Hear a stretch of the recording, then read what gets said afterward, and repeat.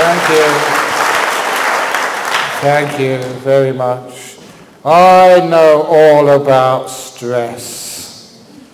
I have so many duties and responsibilities. Virginia, only just the tip of the iceberg of all my responsibilities. When she said one of the biggest monasteries in the southern, it is the biggest monastery by far. 27 monks I'm supposed to look after. 11 bhikkhunis I'm supposed to look after. A huge retreat centre I'm supposed to look after. And a huge city centre who put all these talks online. And if that isn't all, I also come every year to the Buddhist Society of Victoria where I'm the official spiritual advisor, a position enshrined in your constitution. I'm also the spiritual director of Santee Monastery in Sydney. I'm also the spiritual advisor of the Buddhist Society in South Australia.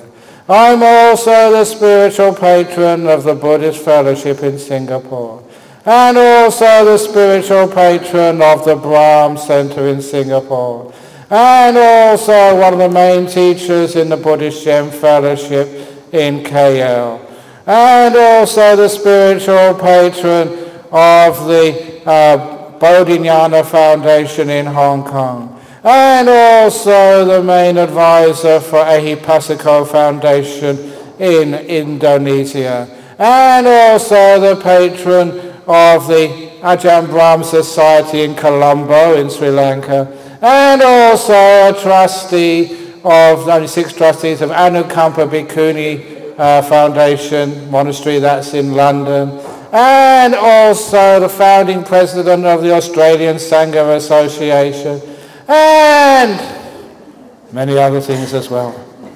With all those responsibilities, with the future of Buddhism on my shoulders, especially here in Australia, I'm very stressed out because in a few weeks we're going to get the results of the census.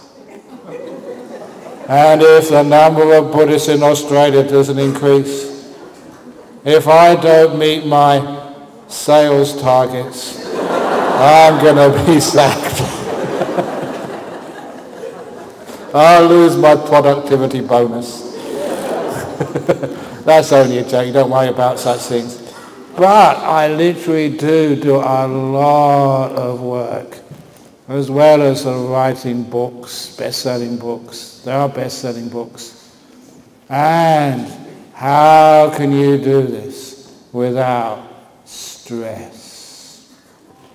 How can you, as I was saying today, I probably spend more time when I come to Melbourne signing books and posing for photographs than I do actually giving a talk. And you try that, sitting down for 1 hour, signing a book and smiling, signing a book and smiling.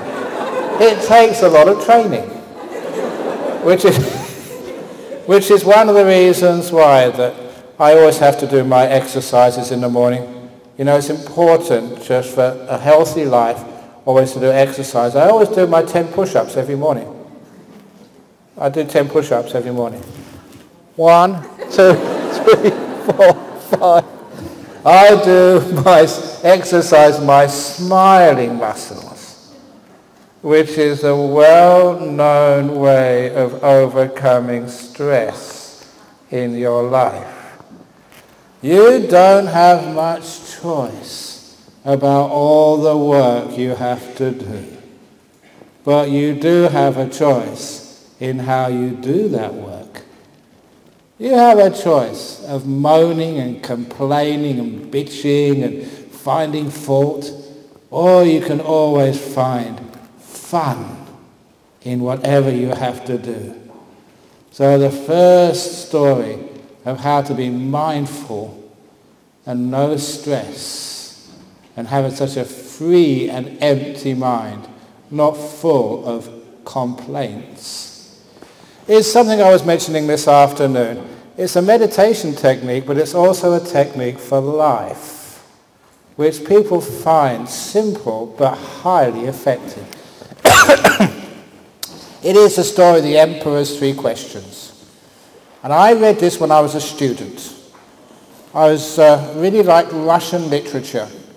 And as a student, I picked up a book from the library of short stories by many authors. Tolstoy was in there, Chekhov was in there. I'm not sure if Dostoevsky was in there, but Chekhov certainly was.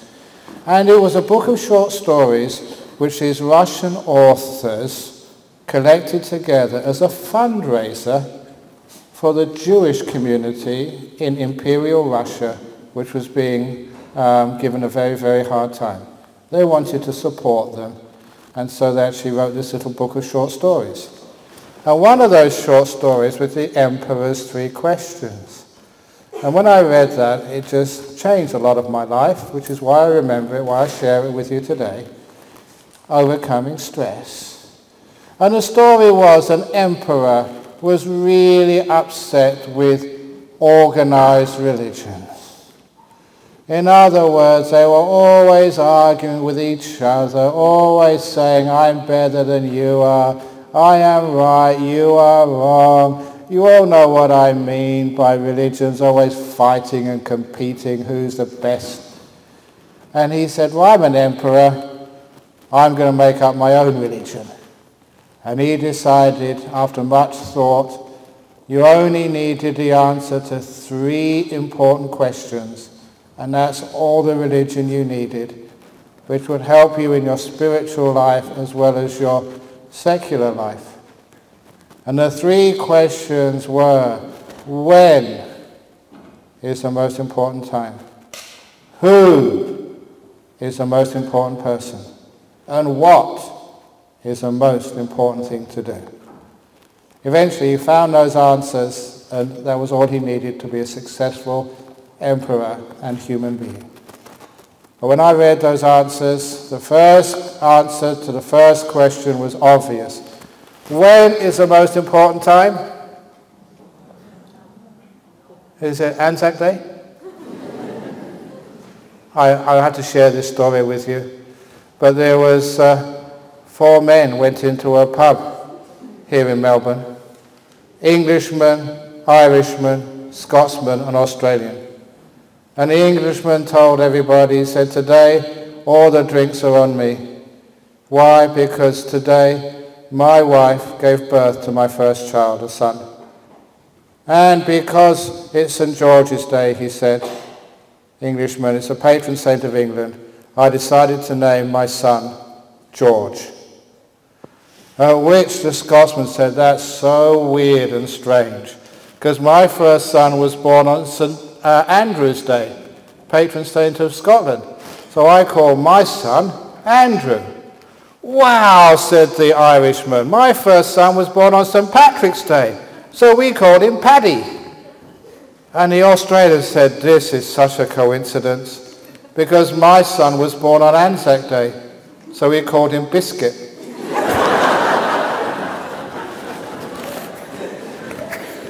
Ho, ho, ho, ho. And that is an original Ajahn Brahm creation joke. So now is the most important time. So always now is the most important time to forgive, to let go, to tell somebody you've hurt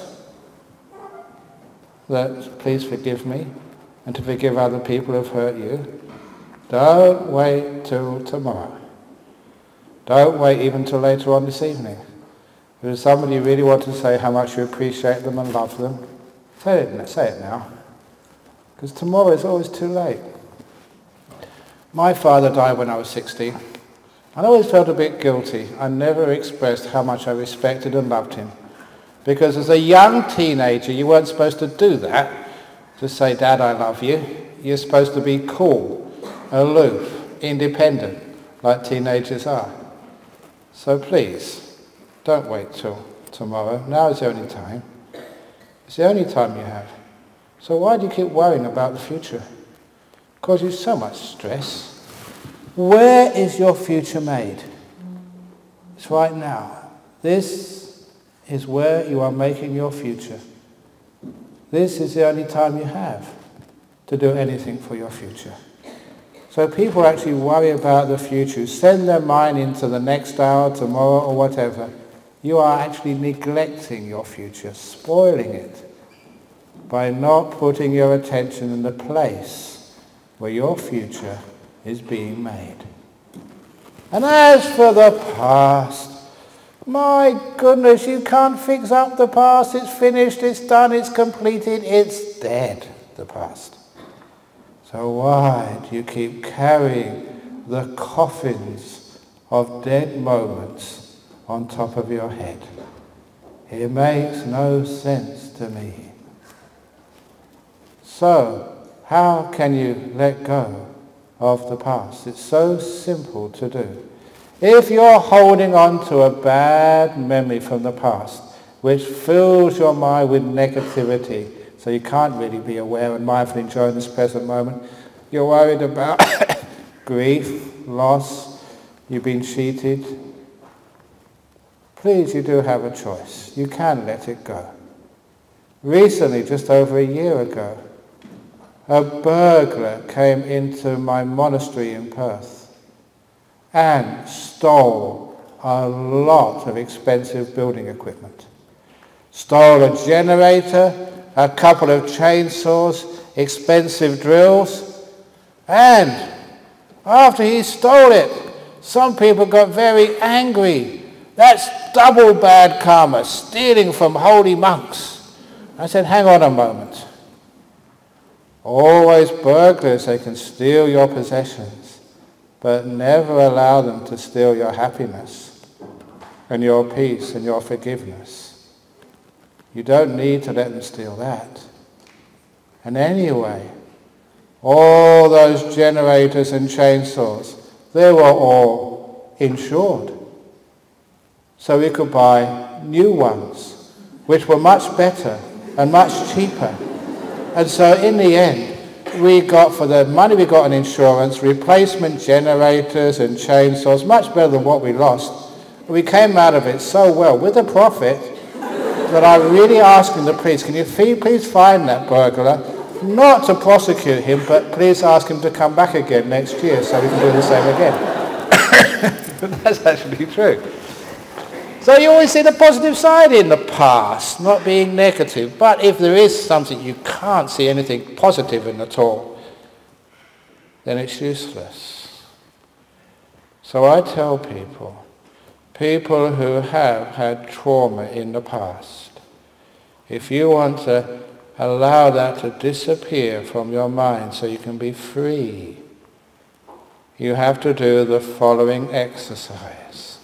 Standard psychology, but with an extra addition from Ajahn Brahm. You have to acknowledge it first of all. Get a piece of paper and write it out, what happened to you. It's important you don't hide it, but you bring it out to the surface with as much detail as possible. But what's really important for this exercise to work is the type of paper you choose to write these terrible memories on and the colour of the ink.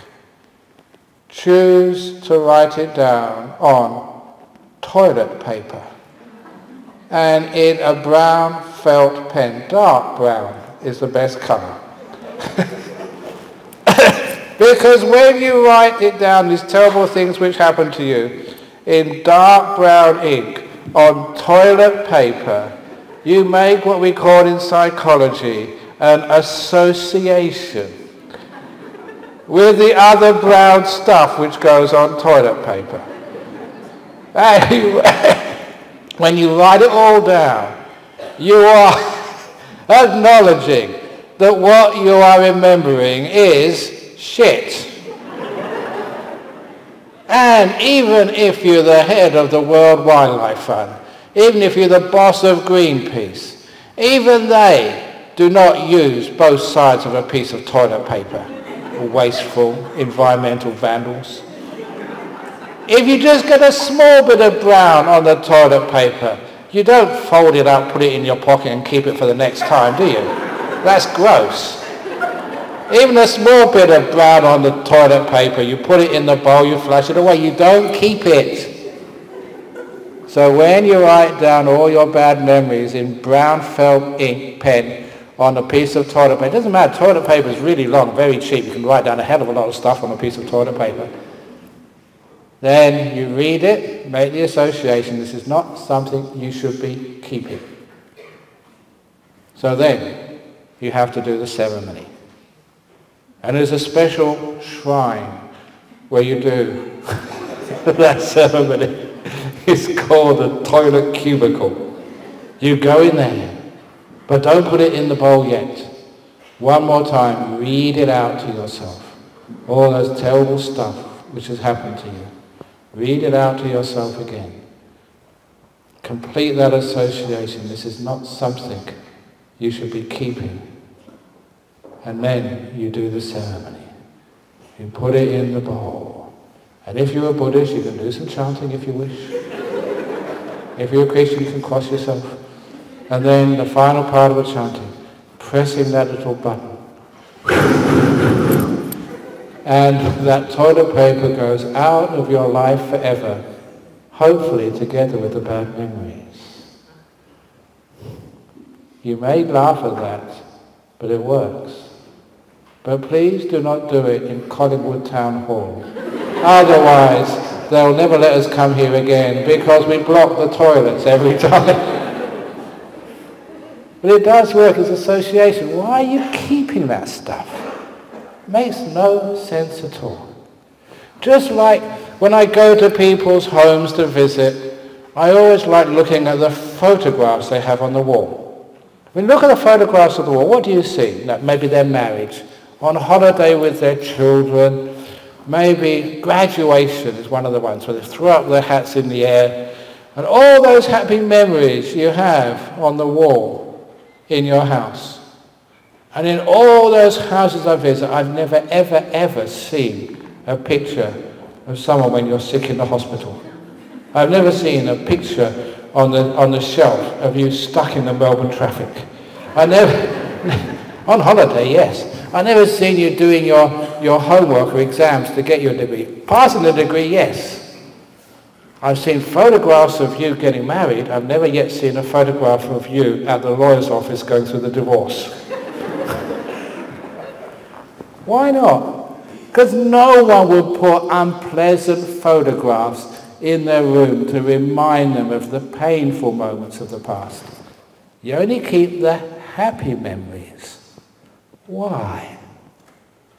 So you can look at those and enjoy them, uplift them, give you some happiness. You do that with photographs. But your photographic album between your ears, called your memory, you just keep the rotten ones, the shitty ones. Those are the ones should be flushed down the toilet, and the good ones kept. Try it. Why not? So when you can let go of the past and the future, you have so little stress. You live in the present moment. That's the most important time, the present moment. Now, number 2, which is really excellent to deal with all you have to do in life, all the stress of life. Who is the most important person? Those of you who think yourself, put your hand up.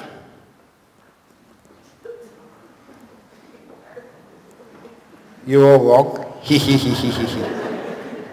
know, people are like sheep. You know, one person put their hand up, other people were looking around. It reminded me of when I got caught. I was invited to give a talk at a primary school. And I didn't realise who I was going to teach. It was grade 1s and 2s. How can you teach Buddhism or meditation or Dhamma to grade 1s or 2s? So I had to improvise. And I improvised really well. Had about 60 kids, 5 and 6-year-olds. So my question was to them all, put your hand up if you don't like rice pudding. If you don't like rice pudding. And about a couple of kids put their hand up, and all the other 5 or 6-year-olds, they looked around, they put their hand up too. And in about 2 minutes, the whole 60 people decided they did not like rice pudding. Put your hands down, kids. Now, put your hands up if you've ever eaten rice pudding. And about 6 kids put their hand up. And all the kids laughed, they got it. Why do we just believe what other people do? That was an amazing experience of teaching something to 5 and 6-year-olds straight away with a very simple exercise. But anyway, back to the most important person. It's not yourself. The most important person is the one right in front of you, whoever that happens to be. And that was really shook me as a young student. Because I remember going up to professors, asking them questions which were really important to me. And those professors and lecturers would be pushing me away. They weren't paying attention. They were just trying to get rid of me as soon as possible to get onto someone more important. You probably experienced that. You go home, you speak to your partner, and the partner is pushing you aside. They'll speak to you later because they're tired or they're busy. That really sucks. It's terrible to feel that when you speak to someone, they're not giving you any importance, any respect. And that's one of the reasons, one of my secrets. When you come up for a photograph, and I do thousands of photographs wherever I go, literally, there's no exaggeration, and signing books, I may be tired, but you come up in front of me, I remember that story. You are the most important person in the world to me at that time. All those photos and autographs I signed before, they don't count. Those which are going to come afterwards, they're not important. The one right in front of me is important. And hopefully you feel that I really respect you and I connect with you. You are the most important person in the world at that moment. What that means is I can do signing of autographs for hours with no stress. I'm in this moment, giving importance to whatever's happening right now, and not worrying at all about the person who's going to come next, or the person who's just gone. Give importance to this moment. And the last thing is, well, that's the most important part of the 3 questions, is the one in front of you is the most important person in the world. I'll come back to that in a moment. And the most important thing to do is always to care. And the story behind that, and I mentioned that, please excuse me those who are listening to me this afternoon, was when this young Sri Lankan man who had been coming to my temple ever since he was 2 or 3 years of age, always coming, when he was doing his exams at school, and became very good, and eventually he went to university, medical school, became a doctor. So my cough is the most important thing in the world at the moment, so I'm going to give that attention. Very good. So, he came to see me in great stress because he actually said, I can't do this when he was starting off as a doctor. He can't do this job any longer. He's going to resign and find another profession. And after all that work, actually all that study, first year as a doctor, he wanted to give it up. Why? And he said because he had a tragedy. There was a young woman under his care, maybe about 24, 25, and she died. It wasn't his fault, but even though these things aren't our fault, we always tend to feel guilty. We should have done something more. We should have found out what the cause was.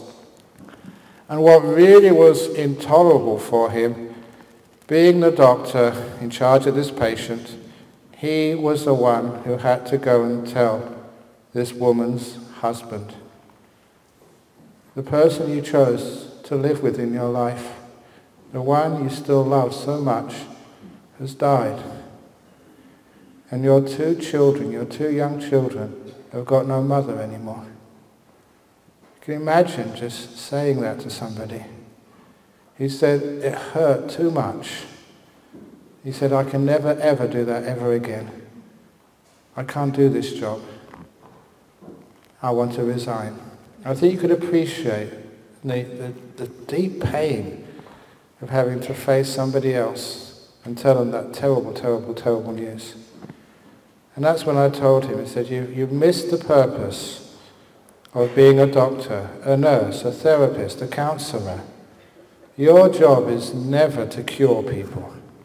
If you think that's your purpose in being a doctor, to cure people, you will experience this same feeling of failure again and again and again. Because we all know we can't cure everybody. People die. So you'll be a failure. But that is not your purpose of being a doctor. Your main purpose, your priority, is to care for your patients. Not to cure them, to care for them. And even when they die having been cared for. And that makes all the difference. And you never need to be a failure. You can't always cure people, but you can always care for them. And that's why caring is the most important thing in the world. Not curing. As I said this afternoon, but I'll change the gender around now. If you try and cure your wife of her bad habits, you're wasting your time. You will never be able to do it, husbands. But you can always care for her, and that is the most important. And caring for somebody, you effect more cures. He understood straight away. He still practices that. I saw him only about a few months ago. A specialist now. He cares for people. That's his priority. Curing is a bonus. But the curing, many more people get cured when you make caring the priority. So those are the Emperor's 3 questions. Now the most important time, the one you're with is the most important person. And the only thing to do in life is to care, not to cure. And that is used, on one place I know it's used, in Cathay Pacific, because when the HR manager heard that, he employed that, with my permission, into his program for flight attendants, for staff, for booking agents, everybody, because that, number one, lessens stress. Imagine being a flight attendant and having to deal with these unruly passengers who always want this, always want that. You can care for them. And when they're right in front of you, they're the only person in the world. You connect, they feel important, even if they're in economy class. That means that you are successful. And you are not stressed out. For me, if I start to think of too many people I've got to look after, that's when I get stressed. One person at a time is easy. This is where we don't fill our mind with all the things we're going to have to do in the future, or all the things we have to do in the past to fix them up. One thing at a time. This moment is so easy. And I care in this moment. That way you've only got one thing on your desk at a time. Not this whole stack of things which you have to do. Even coming here to Melbourne, giving so many talks and other stuff, that the organisers gave me a schedule. I never look at the schedule. If I don't do this, I can't do that, it's too much. I never look at schedules.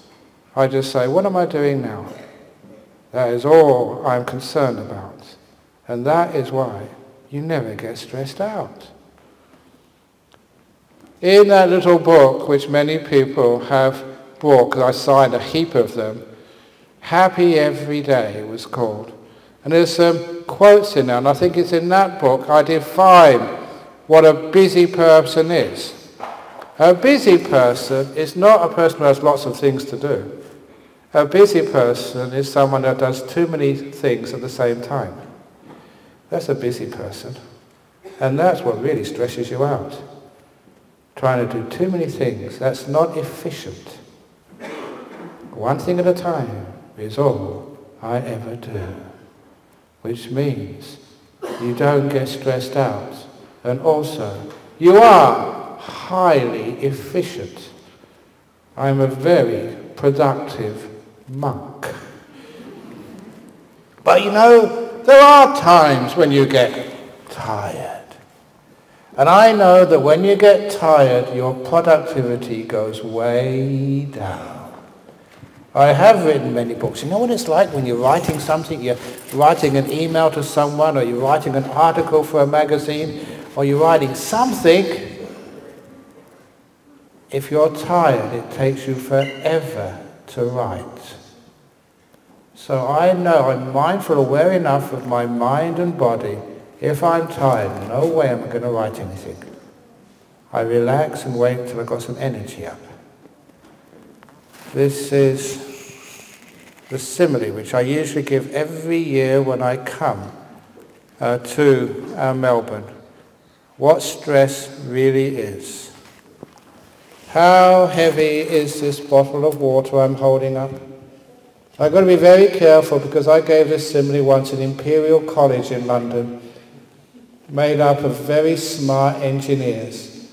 And one of them looked at this and said, that's about 180 grams. Smart ass. That's not what I meant.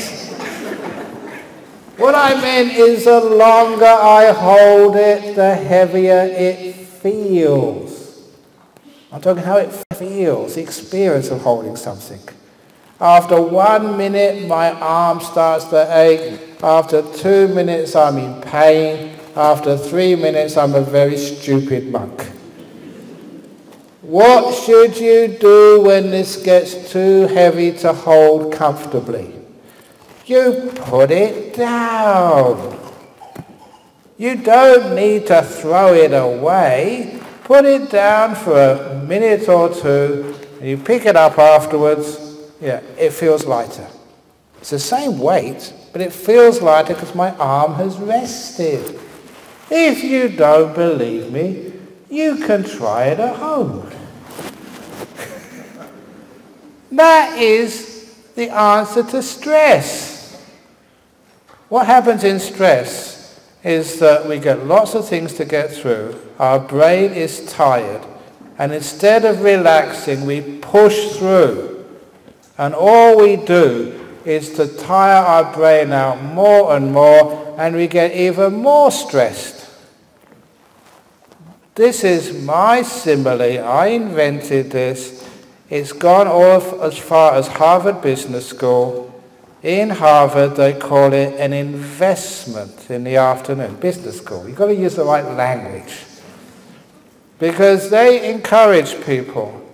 If you get exhausted or tired at work, take half an hour off. Meditation, letting go, is the best way. If you can't do that, go for a walk. Just go and have a cup of tea or coffee in a quiet room. Anything, but don't work. Because your brain is tired, is exhausted, it's not productive. Put it down, relax, rest, and half an hour later you can go back to work. And you are now productive. And the half an hour you spend meditating, doing nothing, you make that up afterwards. That's why it's called an investment, by getting 3 hours work done in 2 of high quality. It's such an obvious solution that more and more people are doing this in business. I went to Google headquarters in their meditation room. They have a meditation room. You can meditate any time of the day or night. It's not taken off your time you work. It's understood. This is making you more efficient. Facebook has the same. Samsung has, so many places have time-out rooms, because if you're tired, you're not productive. And that's the same for your kids at school. Too many kids stay up late at night doing their assignments, and they're sitting in front of the computer screen not producing much at all because their brains are exhausted. That is not the way to live a life. So when I'm tired, I relax. When I'm tired, I do what I call flat-out meditation. That's relaxation. Let go. Now that is how we can deal with the stress of our modern life. But sometimes people, they worry, I can't do that, I've got too many things to do. There's one friend I know who meditates 1 hour every day. Every day he meditates 1 hour, except when he's busy. When he's busy, he meditates 2 hours a day. Because he needs to be more efficient to get lots of stuff done. And then you can be highly productive without getting stressed out. It's just a way to use your brain reasonably logically. So, that way we can live a much more peaceful life. But one of the other important ways of letting go of stress is having a good sense of humour and not taking life so seriously. As you see, those of you who know me, I don't take life that seriously. When I do marriages, I never take marriages seriously. I tell them that marriage is like a pack of playing cards. You start off with 2 hearts, and then a diamond, and then comes the club, and a spade. Why are you laughing? There's some truth in it, isn't there?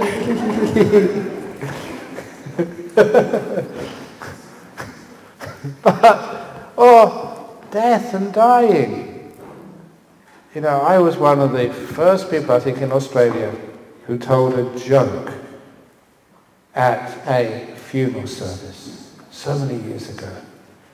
And what that joke was, there was an old guy who died, and his wife had died, a few days beforehand. I've seen this so often, when people have been together for such a long time.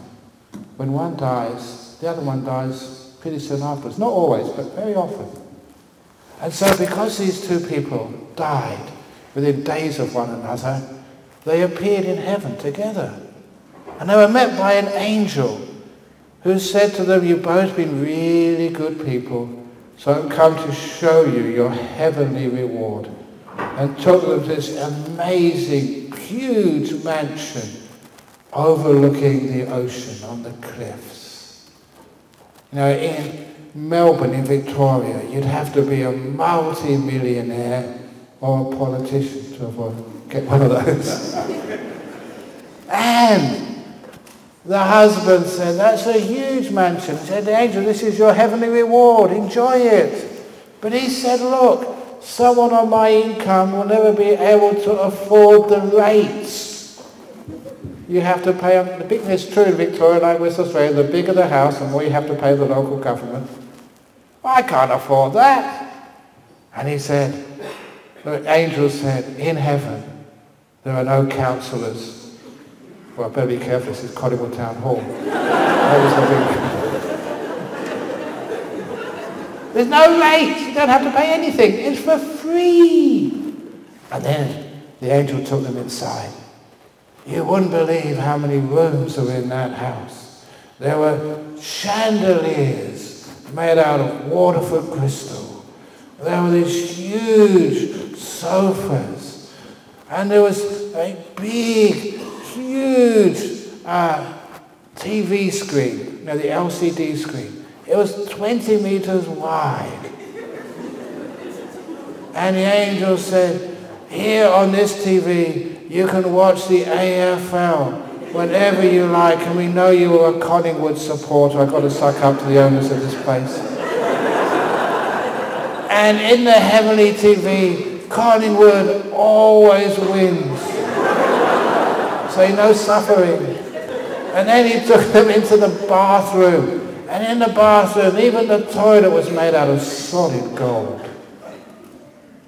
And the button you press to flush the toilet was a diamond 24 carats.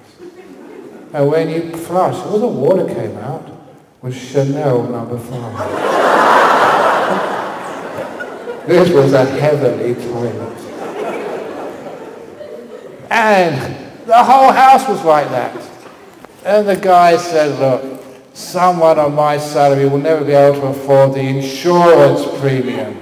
What are you talking about, insurance? We don't allow burglars and bad guys and girls up in heaven. It's all for free. And then he took them to the garage, a triple garage. And the first car was a stretch limousine. So big it had a swimming pool inside. And the second car was one of these all-terrain vehicles. And the angel said, this car can go anywhere. It can even go up waterfalls.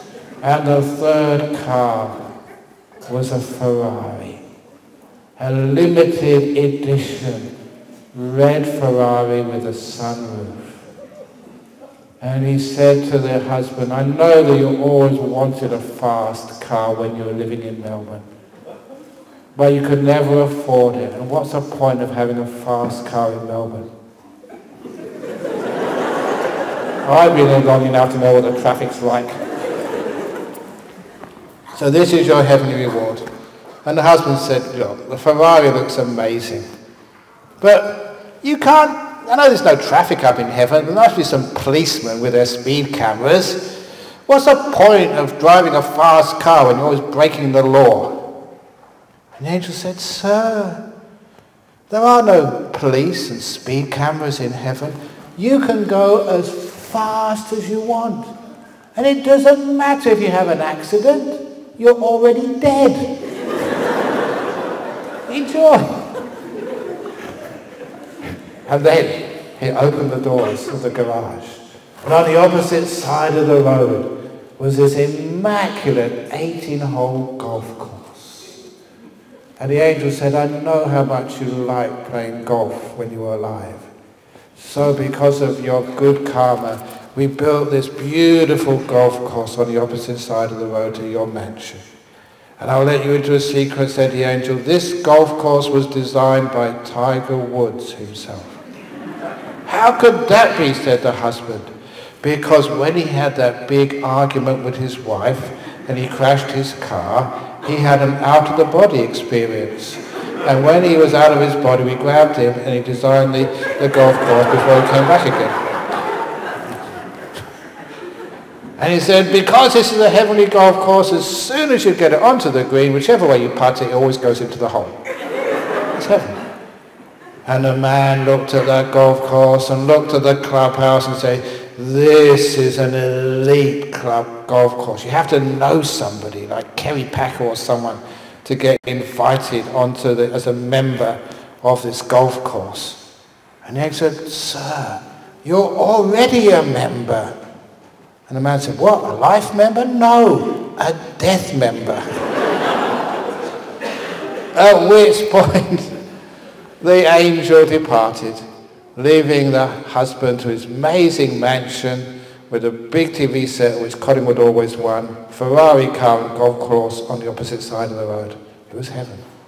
But this guy, as soon as the angel left, he started getting so angry at his wife, shouting at her, cursing at her, scolding her. And he was cursing and scolding and arguing with her for about 5 or 10 minutes. And when he finally shut up, she said, why are you so angry? You got the beautiful mansion, you can watch your football, you can drive your Ferrari car, and you can play golf. Why are you so angry? Because wife. Because wife. If you hadn't given me all that health food, I could have been up here years ago.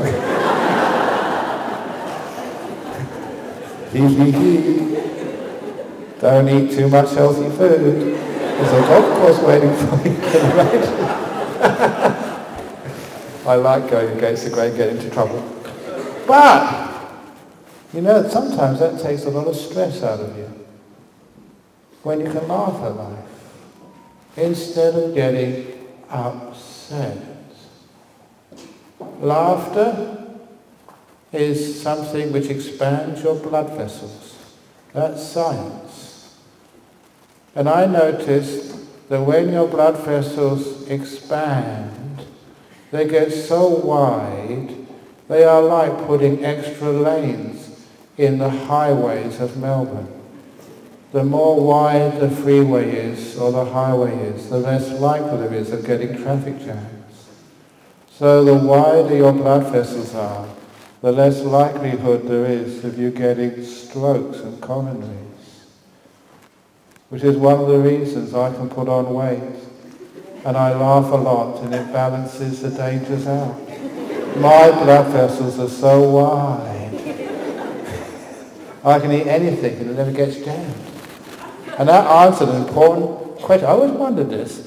Why are fat people always happy?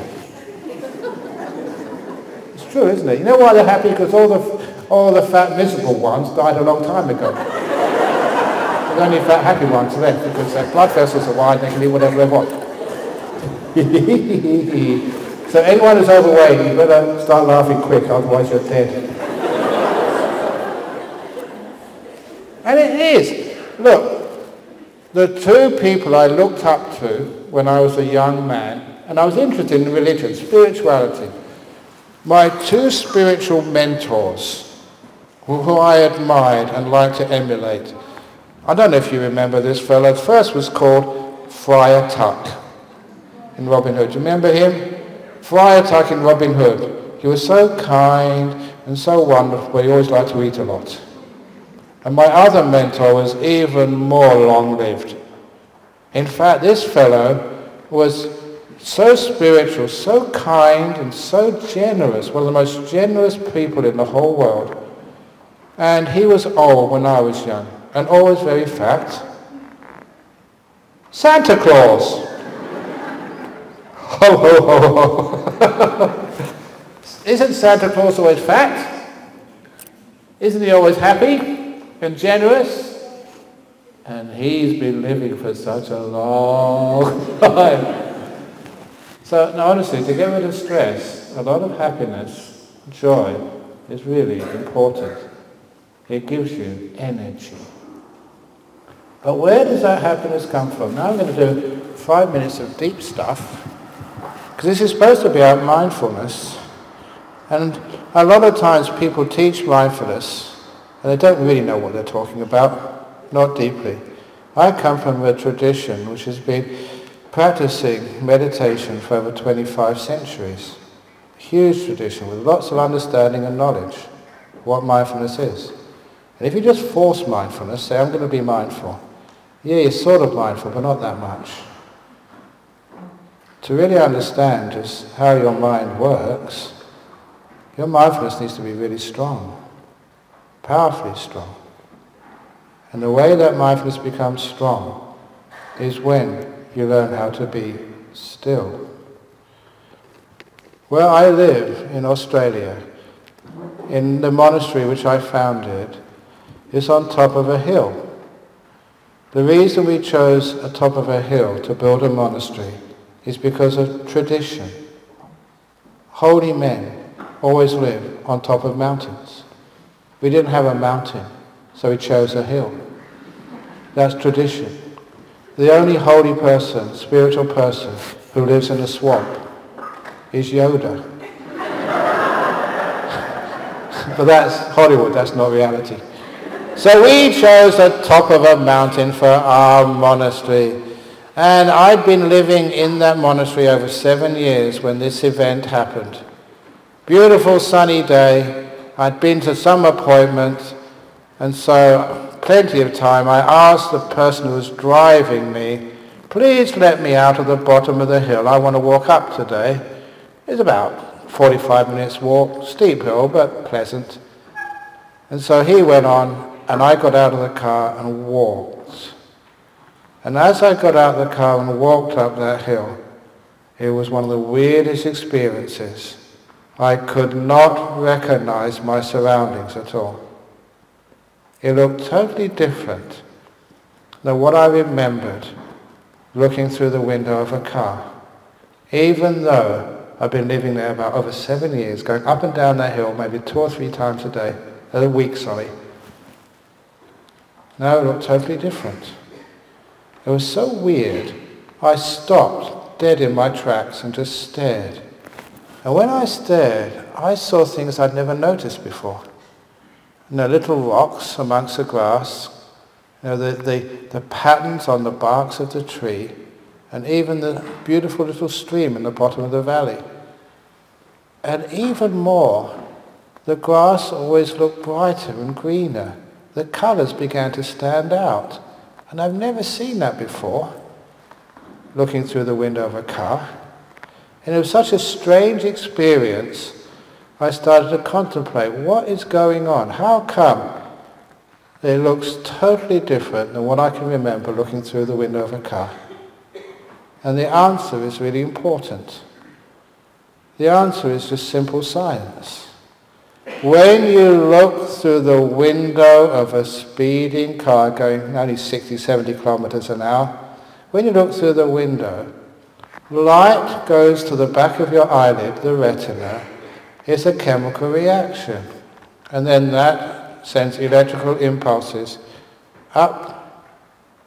Can you hear it okay? Sends electrical impulses up into your optic nerves into your brain.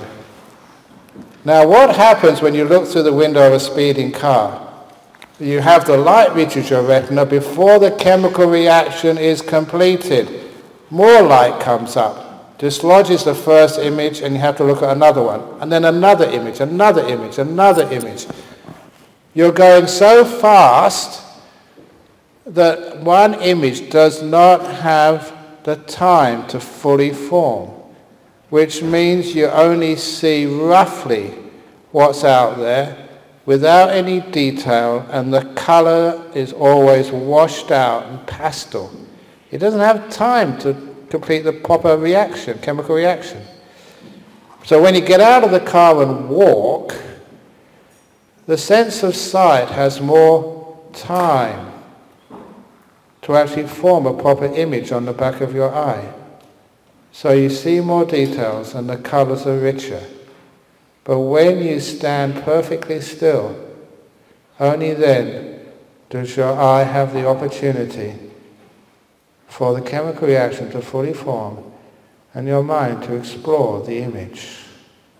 Only then, when you are still, are the colours rich and pure with all the detail, and it becomes beautiful. This was a surprise to me,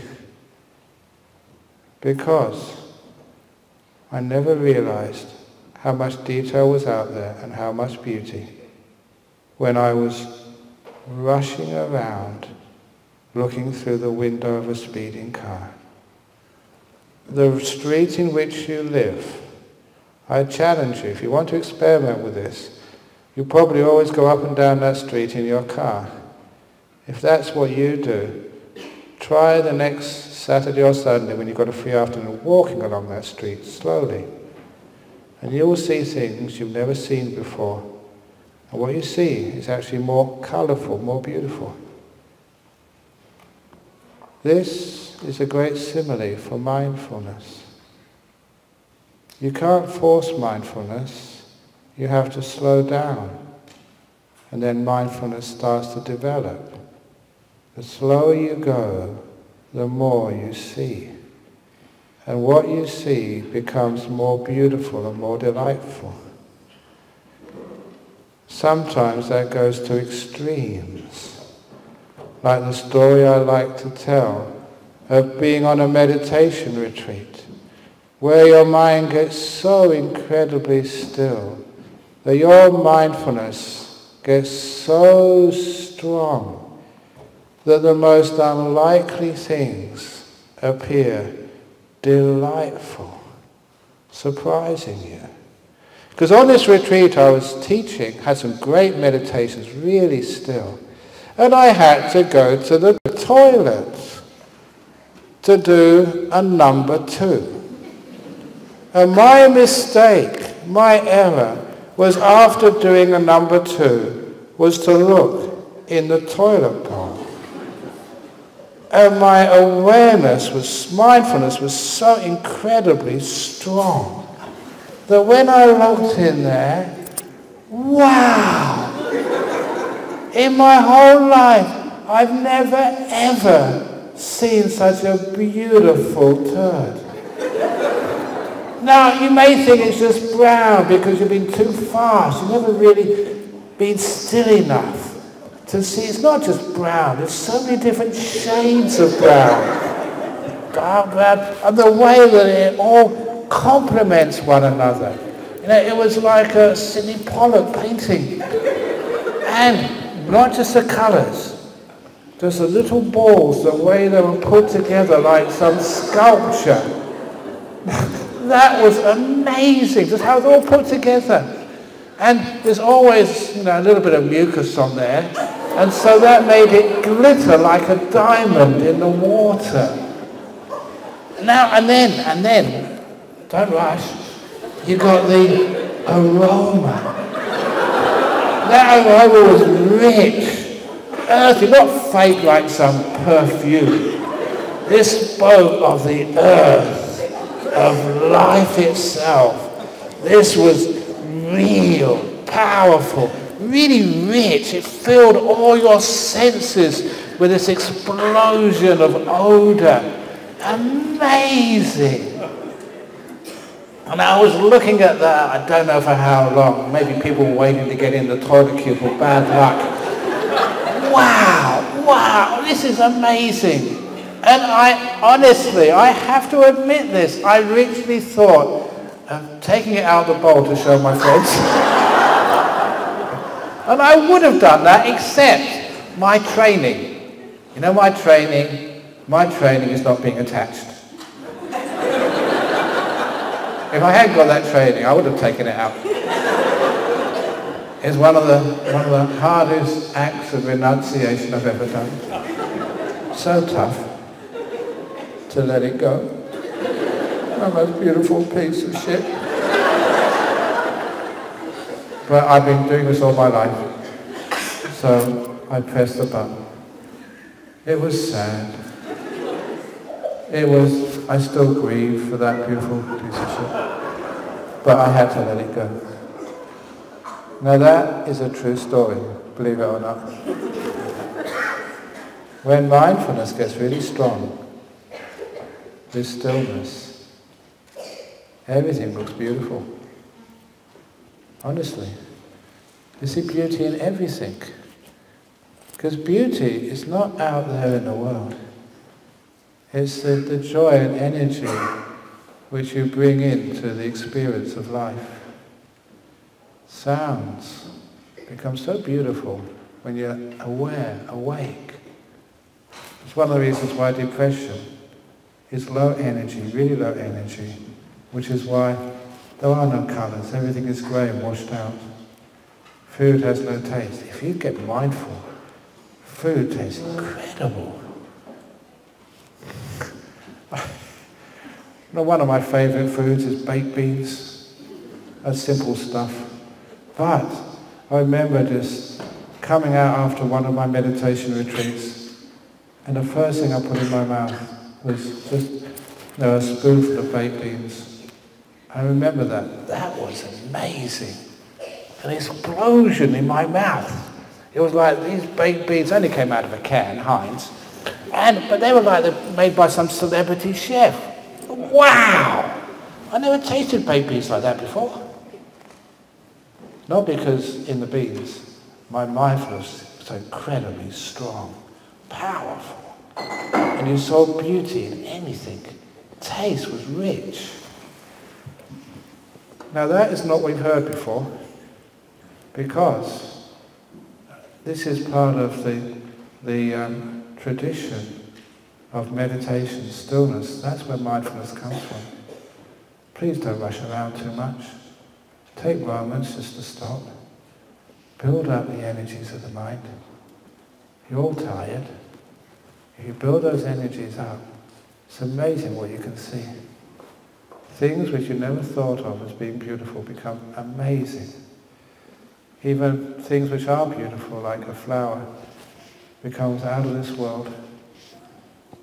William Blake, one of my favourite poets and artists, 17th century, in one of his poems he said, "To see a world in a grain of sand, a heaven in a wild flower, hold infinity in the palm of your hand, eternity in an hour."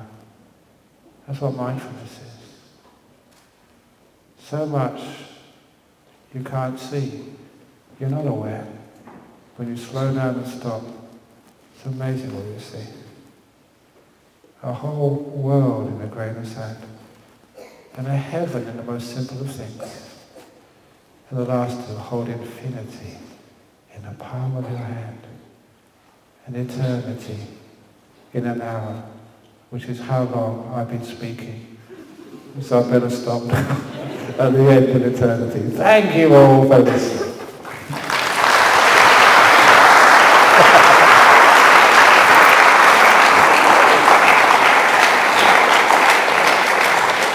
Okay, now we have questions and complaints. I wish I'd taken a photograph of that content of the toilet bowl to prove what I was talking about. Thanks, Ajahn Brahm, for a fantastic talk. I'm sure we're all going to be more mindful now. And I love the idea of using toilet paper in such creative ways. Now we've come to the question and answer session of the night. Anyone who has a question, in the balcony we have the roving microphone, so please just put your hand up. And also downstairs we have the microphone in the centre here. For anyone courageous enough to come up and ask a question. Yay! Great. Thank you, sir. Yes. Hello. Yeah. So my question is, how do you procrastinate procrastination? How you procrastination. For example, when you go home tonight, before you wash all the dishes from your dinner, rushing off to come here, check how many cups, saucers and plates are clean. Compare them to how many are dirty. And if there's more clean than dirty, quit while you're ahead.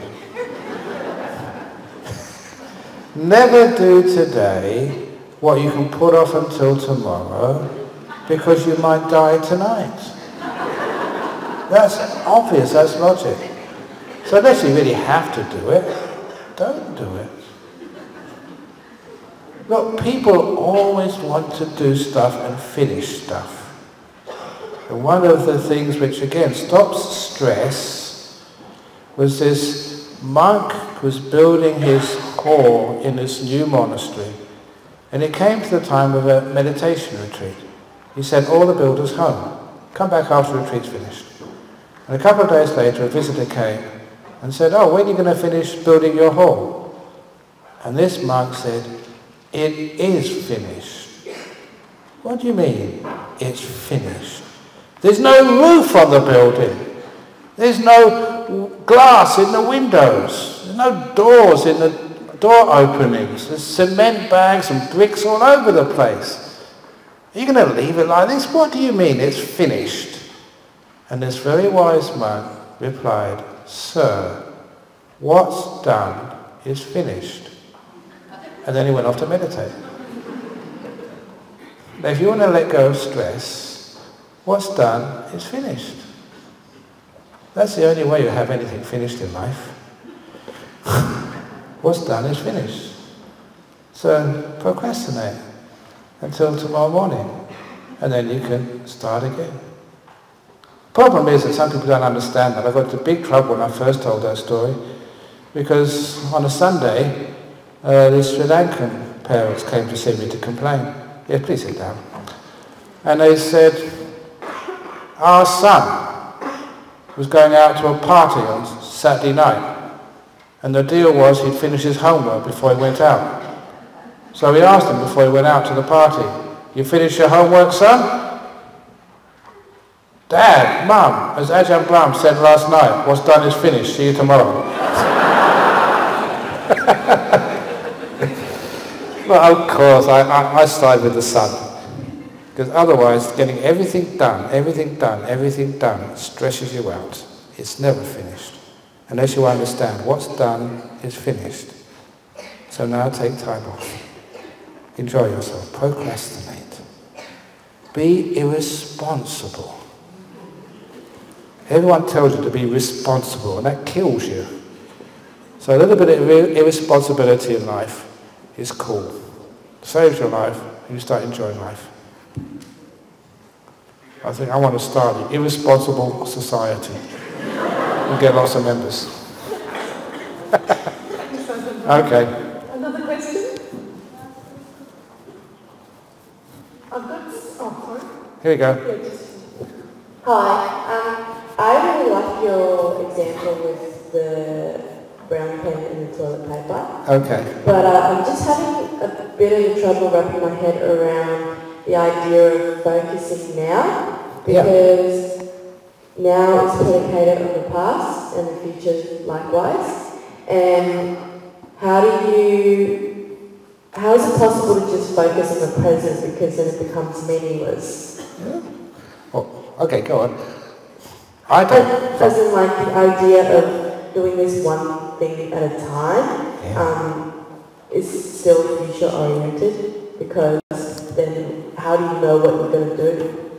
Well, you just don't do anything. Oh, that's the best. Yeah, but then you get bored. Are you kidding?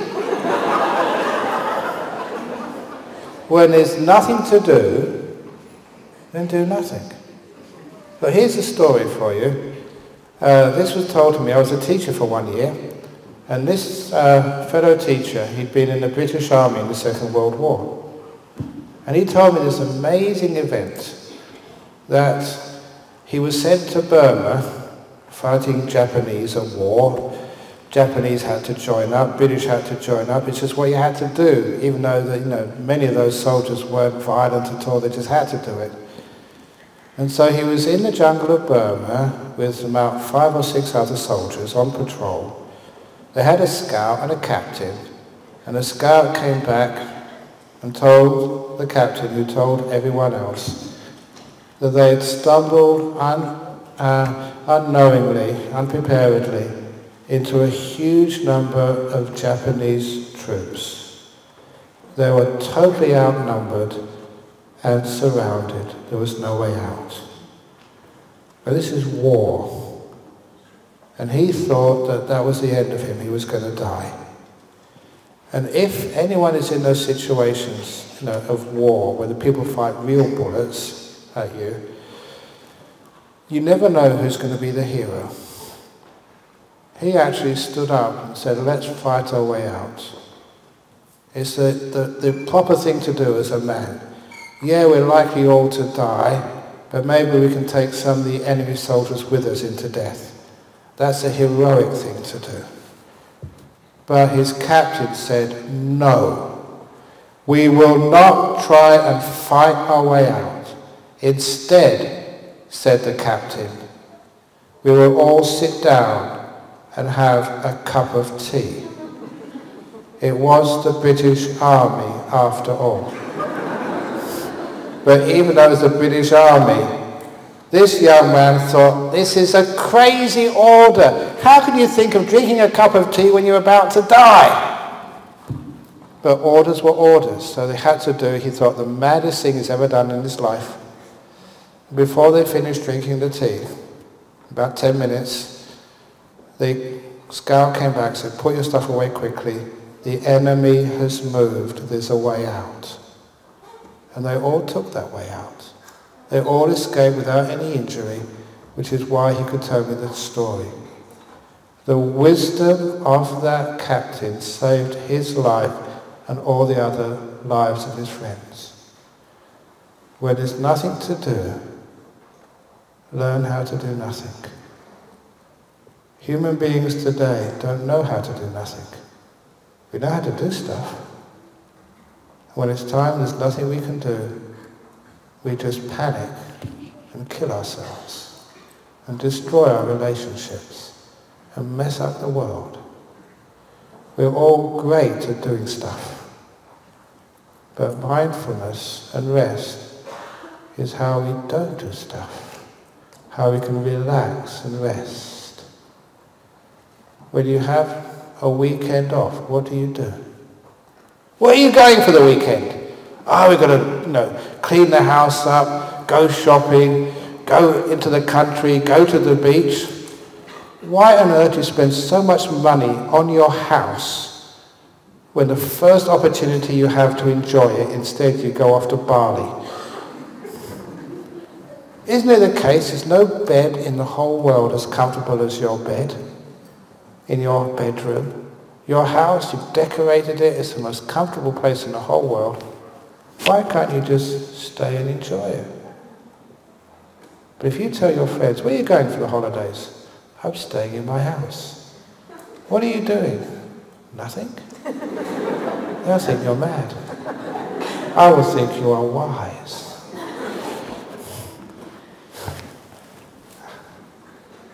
Okay, there was a monk, Buddhist monk, received a telephone call. The telephone call came from somebody who said, we need you to come to our house to do a ceremony. The monk said, sorry, I can't come, I'm busy. And the caller said, what are you doing, monk? I'm doing nothing. That's what monks are supposed to do. We're supposed to do nothing. Be examples. And the caller said, great, marvellous. As long as there's somebody who's meditating and not struggling and striving and going around doing stuff. Well done, monk. And he called the next day, got through to the same monk. Oh, good, it's you. Now I really need you to come to my house to do this ceremony. And the monk said, I'm sorry, sir, I'm busy. What are you doing today?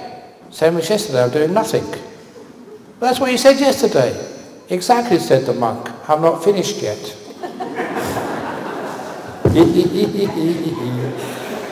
So on your list of things to do, put nothing as number one. And get that out of the way first. It takes a long time to finish that task. And then you will understand how to overcome stress. He. You know, in Melbourne, the only place you find people resting in peace is in the cemetery. Do you have to wait that long before you can take a rest in peace? For me, I want to rest in peace now, when I can enjoy it.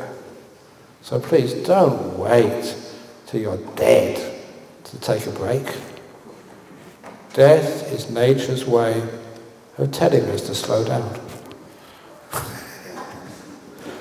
Okay. We've got a question up on the balcony. Oh yeah, great. Ajahn Brahm, firstly I must say it's been a pleasure to attend several of your talks over the weekend. Yep. That's a pleasure too. But my question is there any place in mindfulness for political action? I'm thinking of the refugees leaving Syria. I'm thinking of Donald Trump. Trump, you know, he's really annoying and hurting people. So is there any place in mindfulness for political action? Absolutely, because I know that Senator Ryan tried to get the Congress, or the Senate, to do 5 minutes of mindfulness. But most people left when he did it. Because one thing which you notice, if you do some meditation, some quietness, it does take away a lot of anger, a lot of aggression, and it creates greater sense of harmony and peace. 25 years ago, maybe 30 years ago, one of my students, she was a year 6 teacher in a primary school. And she didn't call it mindfulness or meditation because there's many Christians in that school. She just called it quiet time. Started 5 minutes at the beginning of the school year, built it up to about 15 minutes every day, about 30 years ago. And it was so successful, the principal invited me to the school, and he said he was a devout Christian, but he supported this Buddhist Australian girl to the max, because he saw the results. There was greater harmony in the school, not so many in the class, not so many fights. And simple things, like when there was an argument going to arise, some kid got upset at another kid. Another kid would say, "Can we have quiet time now, please, miss?" And everyone would stop and just do some breath meditation, mindfulness. And that would just calm everything down. And people became really sensitive to each other's feelings, which is one thing Donald Trump is not. He's not a sensitive man. So when we become sensitive and calm, when we can listen, instead of always having a counter conversation in our head, it's amazing how we can connect to people. Apparently, on the Q&A TV program, there was one discussion about terrorism, and especially problems in the Middle East and solutions. I never saw this, but people told me about this. That one of the panelists was the editor of the Spectator magazine in UK.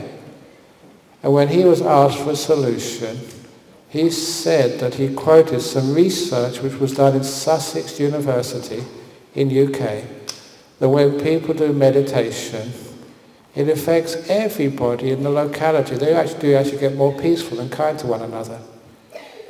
So the editor of the Spectator's solution to the problem in the Middle East was to parachute in Buddhist monks and get them to meditate in Syria, and that would calm everybody down. When I heard that, I started thinking of a couple of Buddhist monks in my monastery I would like to parachute in. But that was not a very good thought. But it's true. It does get to the heart of the problem, why people can't get on with one another. Because honestly, that when you do get really mindful, you can see much more, much deeper than the things which make you angry at somebody. And also you can see the beauty in other people who are totally different than you. If I can see the beauty in a piece of shit, how easy it is to see the beauty in a terrorist. Weird, but true. So yeah, it has huge, huge potential. Okay, so over there. Okay. I get the now and the present. Yeah. But what's wrong with learning from your mistakes and having hope for the future? Hope for the future is great, but learning from mistakes, they make you very depressed. Why don't we learn from successes? For example, I don't know if you've got a partner. If you've got a partner, you go out, have a wonderful time together. Oh, they're right next to you there. You have a wonderful time together. Now everything goes right, but you make one mistake, and she keeps reminding you of it again and again and again and again. 1,000 wonderful things, but mistakes we keep reminding, and that wrecks your relationship. And it makes you depressed. Instead, why don't you talk about all the successes you've had in the relationship? Have a beautiful night. Why keep reminding him, what a beautiful night that was. That was a wonderful night. Great night tonight. Thank you so much. Keep reminding him about that every week. So you actually learn what works, the secrets of success, and then you'll repeat success.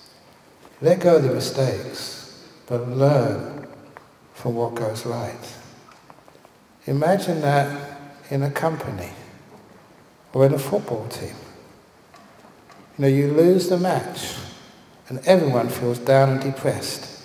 They feel bad about themselves. They lose their motivation. Imagine that you forget about the mistakes, but when you succeed, you have a debriefing. Why did you win? What was the cause of you winning? Why? Not only that, because you're focusing on successes, it motivates you, encourages you, builds up your sense of abilities and possibilities. And you also learn the secrets of success rather than focusing on what went wrong. You do things like that, and you become far more successful in life. Your relationship doesn't founder on mistakes. It grows on successes. Why do you have a good night with your wife? Why? Why? Remember that. Then you'll learn the secrets of success. So if you're going to focus on the past, focus on what worked and why it worked. And then you can repeat it. Yeah. Yeah. Thank you. I just want to say thank you for posting your talks and guided meditations on YouTube. Yeah. I have found it's been absolutely great in terms of helping me to learn about meditation. Yeah. But I'm also a teacher, and I would like your permission or just to pass on what I've learned to my students. Of course. There is no, what's it called, proprietary rights or patent. You can't sort of bottle the air and sell it on. The air is for everybody. So kindness is for everybody. That's why I think you pay to actually get in this hall. That's just to pay for the hall. I don't get anything out of this at all. I told this afternoon, when I give a talk, somebody actually called me up once and said, Ajahn Brahm, I hear you teach meditation. I said, yes. And they said, how much do you charge? And I said, nothing. And they said, well, you can't be any good then, and hung up the phone. That's what people are like these days. If you don't charge, you can't be any good. So I never say that anymore. When they say, I hear you teach meditation, yes, how much do you charge? I say it is priceless. Which means it's free, but it's not worthless. It's priceless. So of course, off you go and teach. Teach what you know and learn as you go along. Share as much as possible. I know that mindfulness is a big business, but I want to undercut the market.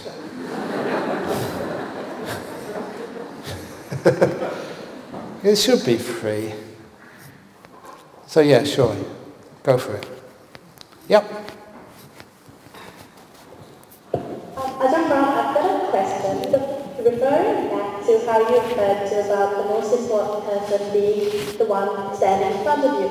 Well, what happens when placing that person at that level of importance has a cost to yourself, and how do you sort of negate that cost? Like, if you are tired, and you said you should never be tired, then how do you sort of put that person at that level of importance if it affects you negatively? You know, a lot of the times if you give importance to the moment, you don't get tired. A lot of times you waste so much energy trying to get rid of people, figuring ways to escape, figuring a way to get out of doing this. When you give full energy to whatever you're doing right now, energy is almost inexhaustible. You make energy. You waste energy when you're negative. Negativity, I don't want this, I want to get out of here. Somebody showed me a TED talk some time ago. Some psychologist was wondering why it is that people like CEOs in stressful positions of management, why some of them get cardiac problems while others don't. Is it their DNA, or what is the cause? Why some people cope with stress and they're healthy, other people get sick. And she compared many CEOs, they gave them heart scans and stuff, and they found out attitude was the key cause of health or sickness. Those who didn't gripe and complain about their workload, who saw it as a challenge, as a test, who enjoyed it rather than complained about it, they had good cardiac health and lots of energy as well. Be careful with what we call in Buddhism the fault-finding mind. Negativity. If you look for faults, you can find many of them. But if you look for beauty, you can find so much. If that's your partner sitting next to you, it's so easy to find fault in him. That just causes negativity and breakup and a lot of suffering. Instead, look for the good parts in him. And then have a wonderful time together. What you look for is what he shows you. If you look for faults, you see so many. If you look for goodness and kindness, it's there. So that's why the fault-finding mind is what destroys our happiness and takes away so much energy. The one you're with is important, and it doesn't take any energy. Trying to escape takes energy. Okay, thank you. Next one. Is there like a perfect condition for meditation? Like, is it a dark space, is it a place, or sunlight, or outdoor, indoor? Like, is there any space? There is an optimum time for meditation. People often, when's the best time to meditate? The best time to meditate is now. The worst time to meditate is later.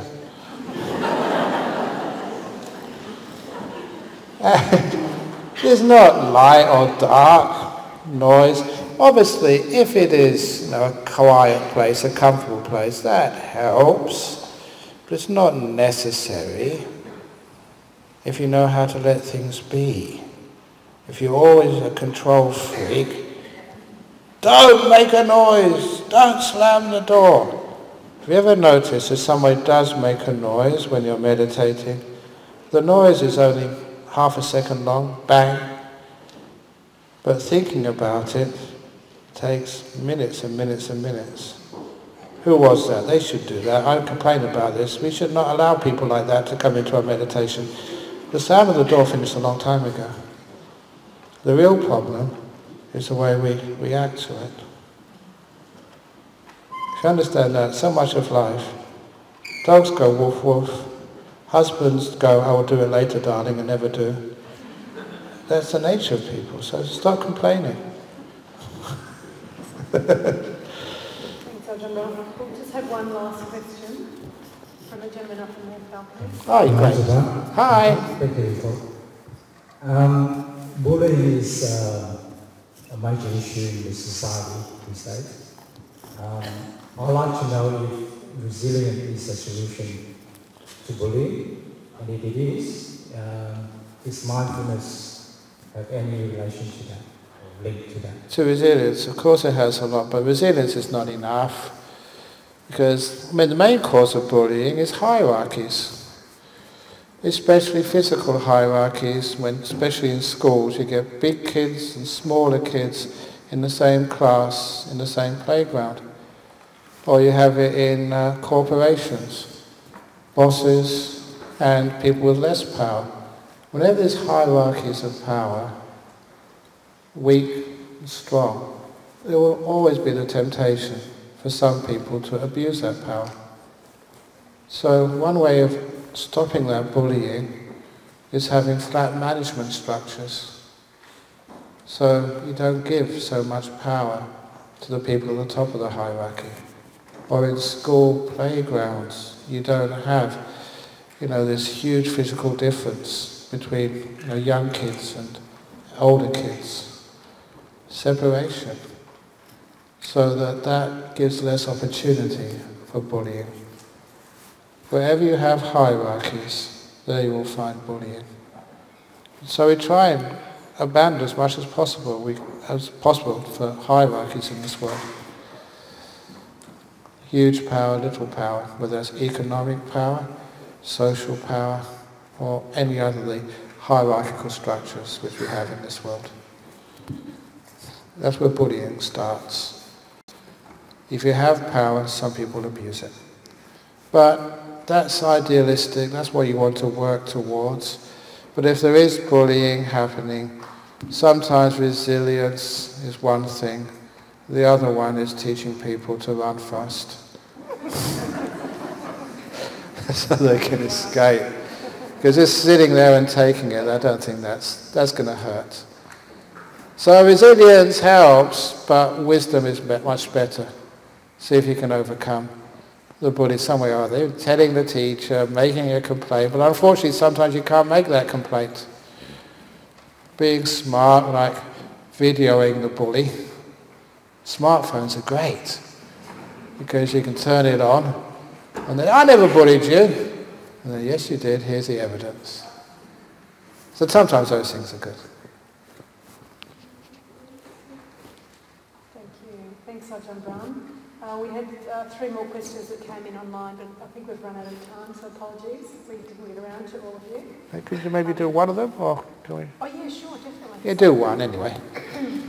So Buddhism encourages non-attachment, and yet humans are, by evolution and biology, social creatures. How do we balance the two, and can we? Yeah, we do balance. Life is always a balance between service and solitude. On that part where the most important person is the one right in front of you, very often there's no one else in front of me except myself. When I go to bed at night, even you, I've obviously not got a partner, I'm a monk, but you may have a partner, but when you close your eyes, you're the last person you see before you go to sleep. And I got in a habit of being kind to myself. I actually do this. When I close my eyes, I say, good night, Ajahn Brahm. Have a wonderful night's sleep. I'll see you in the morning. I say good night to myself because no one else will. And when I wake up, I say, good morning, me. Have a wonderful day. I actually do that. Because when there's no one else in front of me, I'm the most important person in the world then. And I care for me. I really do care for me. Forgive anything bad which I've done. I make mistakes. And then be kind to myself. Wish myself a happy day. So you are important as well. Because a lot of the time in your life, the only person with you is yourself.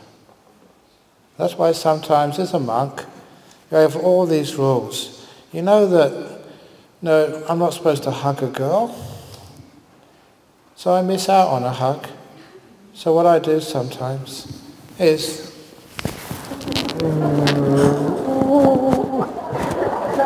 I hug myself. So if no one else would hug you, okay, those of you who want to try it, put your hand out, follow me. Hands out. Bring them in. Oh, give yourself a real hug.